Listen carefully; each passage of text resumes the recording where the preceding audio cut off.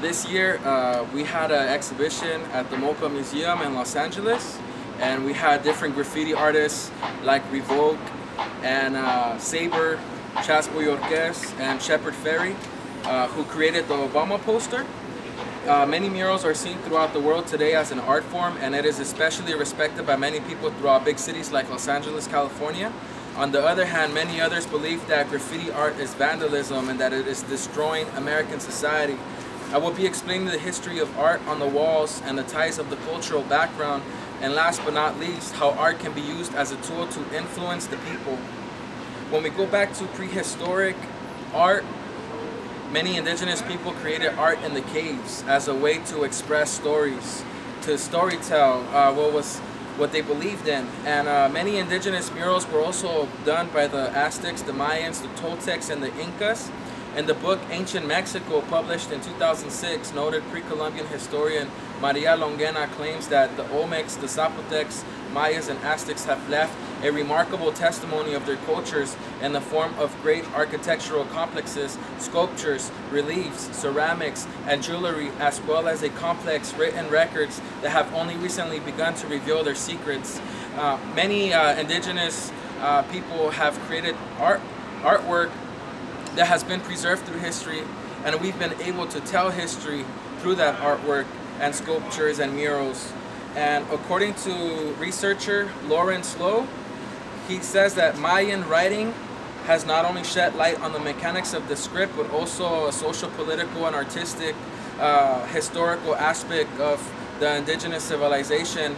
Hieroglyphic writing of the Mayas is one of the most striking writing systems in the world. It contains characters, numbers, and abstract designs as far as lettering as well.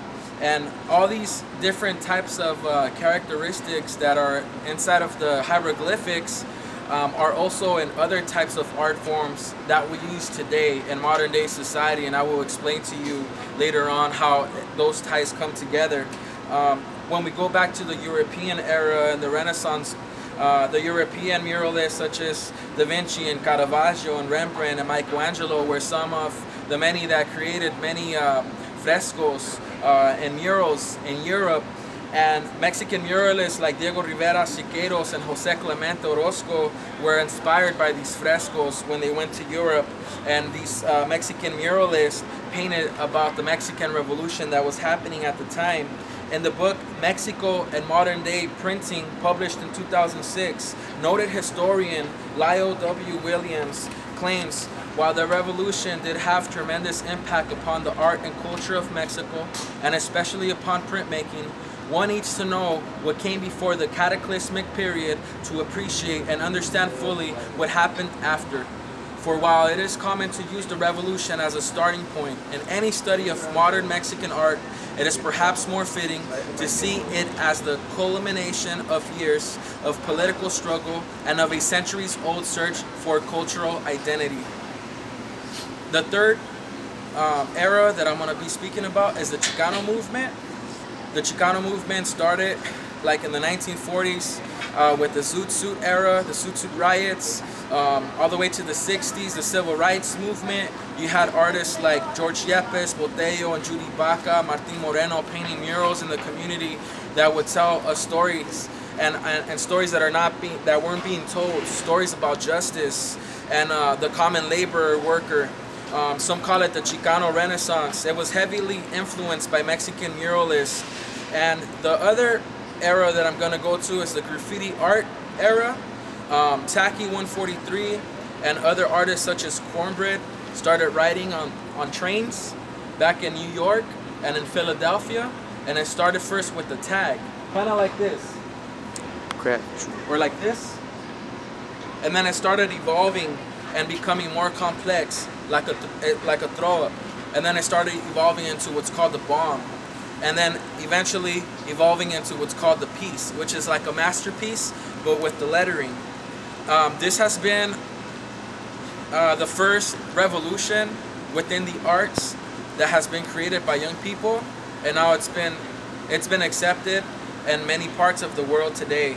And it was also heavily influenced by the Chicano movement, because if you go back to the roots, in the Chicano movement in the 1940s, people that were in the Zuzu era were writing placazos in their neighborhoods and marking their territory and writing Old English fonts. Like Chasboy Yorques said, you know, that's where he got his style from that Old English.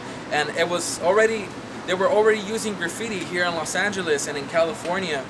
And when you look at the graffiti letters and the characters and the numbers, and you look back at the Mayan hieroglyphics, you can see the ties and the cultural similarities, and in the same way that they express those stories, in the same way those stories are being expressed through graffiti arts. I just want to let people know that you can use art as a form of media, and you can use the different mediums to use it for positive. You can actually teach people photography, ceramics, printing, murals, paint, art therapy, social change, education. You can inspire communities with consciousness, and you can tell stories that are not being told. And another thing that you can do is you can also share your faith through the arts. Like myself, you know, a couple of years ago, I used to do graffiti, and I was having anxiety attacks. I fell into depression. I went to jail. I got kicked out of 4 different high schools at the time. And when I came to church called Victory Outreach, I went and accepted Jesus Christ in my heart, and God started changing my heart, and He also started changing my art. So I just want to let it be known. And in conclusion, murals have also, research has been done on murals, and the research has found that it can influence communities and students to attend college. And also, graffiti has evolved into a worldwide revolution that can be used to express a different form of media, to tell our stories, to share consciousness and knowledge, and it can also be used in a positive way to change society.